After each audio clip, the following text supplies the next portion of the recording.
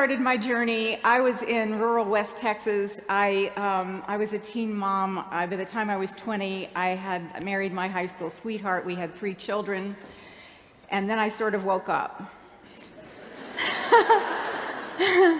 But I tell you that because I think it's important to understand that what we're talking about with Take the Lead is not just for women who are privileged or have opportunities to go to elite universities. It's really for everyone.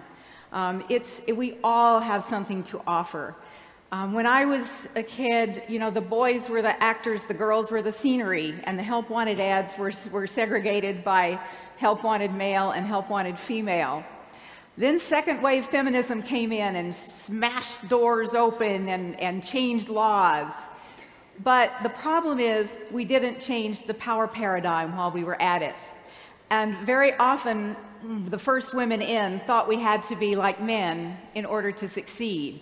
Well, now we know what the world is really crying out for is the kind of leadership that women bring to it.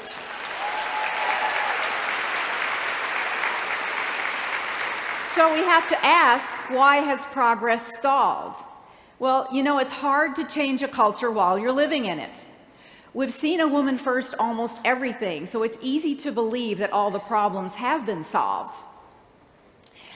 But what we haven't done yet as women is to fully embrace our own power to do just that.